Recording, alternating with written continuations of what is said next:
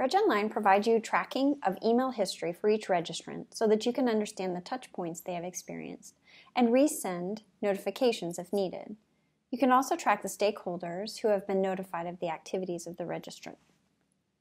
So click to view the attendees who are registered for your event, and then click on a particular attendee to see their details.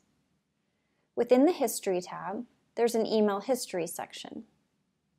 So you'll see here for this registrant, they first registered on Tuesday, March 8th, and so both they were notified and the internal stakeholder.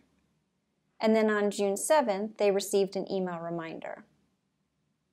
You can resend any attendee's registration confirmation email, perhaps if the attendee accidentally deleted it and needs it to check into the event.